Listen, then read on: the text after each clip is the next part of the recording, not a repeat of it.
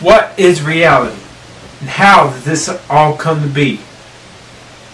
Was there a first cause? Did it all just suddenly happen? Well, if it did, what was before that?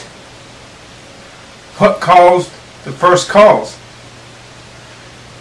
You could blow your mind trying to figure this stuff out. But what if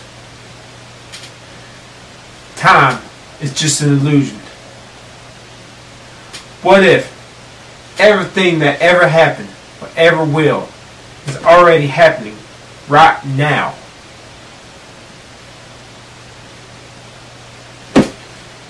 Now, to help me wrap your mind around that, let's look at the number line. 1 leads to 2. 2 leads to 3. 3 leads to 4. 1 comes before 2. 2 comes before 3. And not only that, but you got the negative aspect. -1. -2. -3.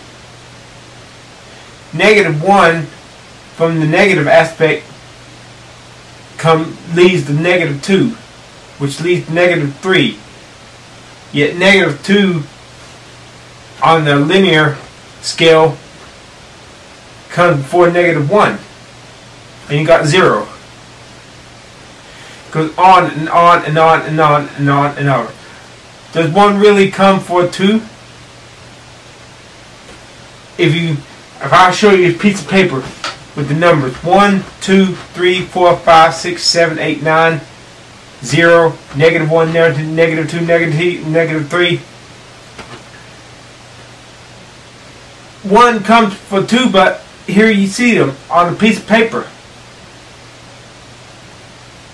They're all here at the same time. 1, 2, 3, 0, however long the paper is. All the numbers are here at the same time.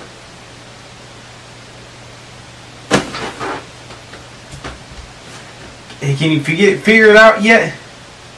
What if everything that ever exists, multiverses, alternate realities, this reality, everything, began with a big bang? I'm not talking about the Big Bang as you know it, the Big Bang that created this universe. I'm talking about the super Big Bang that happened at point 0. And it goes in both directions, backwards and forwards, forever and ever, and ever and ever and ever and ever and ever. But since time is an illusion, yes, there is a progression. 1, 2, 3, 4, 5, 6, 7, 8, 9, -1, -2, -3, -4, or if you're going for -4, -3, -2, -1.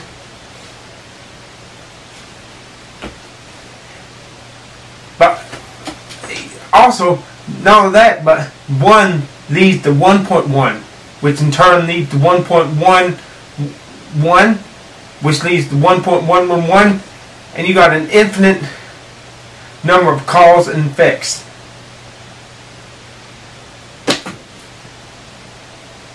But since infinity neither has a beginning nor an end, its reality is continually expanding, both backwards and forwards. But because everything is happening at the same time,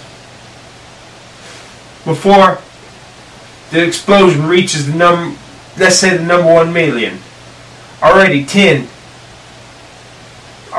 the relationship between each number, 1, 2, 3, 4, 5, 6, 7, 8, 9, 10, already the relationship it has to the number 1 million for the explosion has gotten to point 1 million. It already exists. Are you getting this with me? Is this making sense? Everything that ever happens,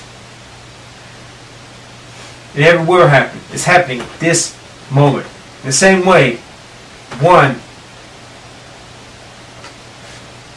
2, 3, 4, 5, 6, 7, 8, 9, 10, all the way to whatever number already exists. It just hasn't been realized yet. There's a progression, but the progression of time is an illusion. I forgot what I was going to say. Here's another thing to think about. Everything, you can use numbers. This is how I believe people can predict the futures. You can assign numbers to everything.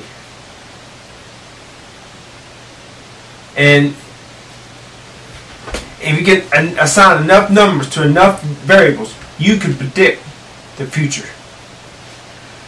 Those math savants, you can ask them what's 365 times 1,115. They can tell you the answer right there. The way they do it is they use patterns, letters, numbers. And in this way, you can predict the future. If you make a prediction that's only 90% accurate, it's because you only had 90% of the variables. You only were aware of 90% of the variables. You didn't go far back enough. Like the number pi, 3.14, it goes on and on and on. You didn't have enough. You didn't go enough digits past the decimal point of the number pi. So this is reality. It began at point 0 and it goes backwards. And here's another thing. They say if you the smaller the particles you get, the farther back you go. Particles get so small that the smaller they get so small that they begin that the laws of physics begin to break down. What if going backwards in time, you can go back so far, the further back you go, you go back farther and farther and farther back, eventually the what you call it, the principles of reality, the laws of physics and reality begin to break down the further back in time you go to point 0, which from the negative aspect, because infinity, this is just something to think about. I feel as if I had not made myself clear enough. This is some interesting shit. Next thing I'm going to talk about here, morality. Is there objective good and objective bad if there is no God? The answer, in a nutshell, yes. Next video. And it would be objectively good if I was a good-looking guy. Not just for me, but for all the girls who think I look good, because that would make them feel good. Do you get the picture?